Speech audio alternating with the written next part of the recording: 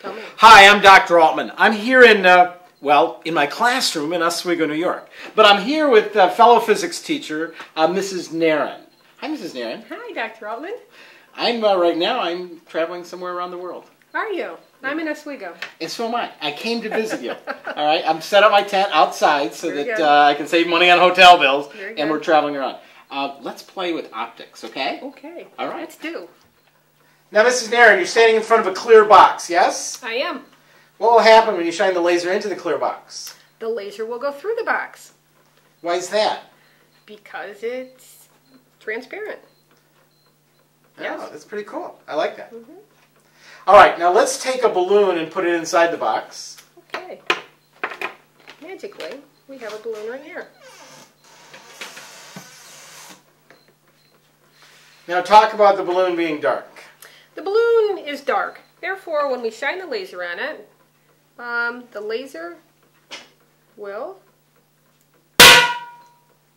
pop the balloon. Freaks me out every time. Yeah, it does. I can tell you were being freaked out. All right, the light will go through the clear, transparent stuff. By definition, that's what transparent is. Light goes through it. And there's also some reasons why it'll go through something that's transparent that are real tricky. Come to my class, I'll explain it. But if it hits something that's dark, the light doesn't go through quite as easily. And some of that light energy gets turned into heat, and the heat energy will cause the rubber to melt. Now, this is a balloon that's been blown up very blown up-y. Blown up-y. It's a high pressure. It's under high pressure, and so it's straining against the surface of the balloon. And so if we put any kind of indentation or imperfection in that surface, we can cause the entire thing to catastrophically fail. Is that cool? I love it. We're in record, so keep going. That wasn't even a laser.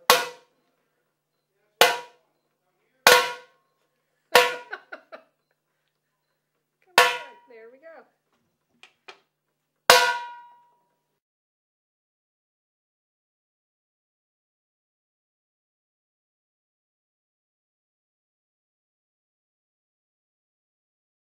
For those of us that don't have lucite boxes in our classrooms, we can use a clear balloon with the dark balloon on the inside. Whoa, that went way faster than I thought.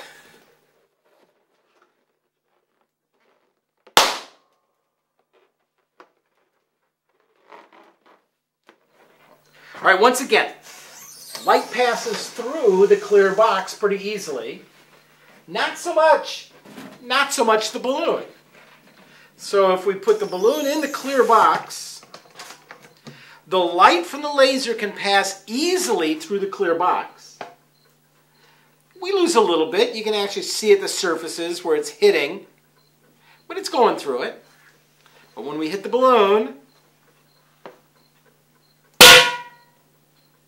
it doesn't go through the balloon. Instead, it melts a little hole, and because of the pressure, the balloon rips.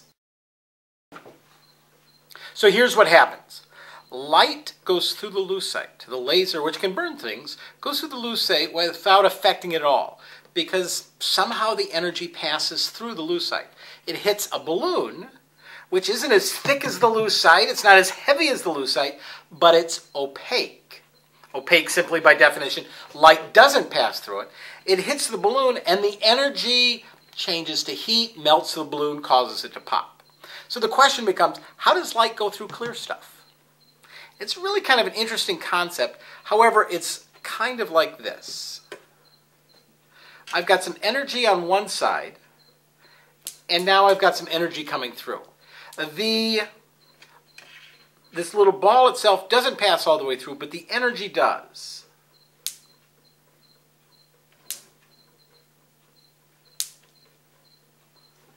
So when the light energy strikes one side of the lucite, something happens on the subatomic level. Energy is transferred to the next atom in the matrix, in the material. And then that energy is transferred to the next atom, that energy is transferred to the next atom, that energy is transferred to the next atom, and finally that energy comes out. And so the atoms of this material are such that light will interact in this unique way. With the dark balloon, the atoms are such that light interacts in a different way, changes to heat energy, and melts the balloon. This is a lot of fun. Well, interesting things here in Oswego, New York. Pay attention. Bye-bye.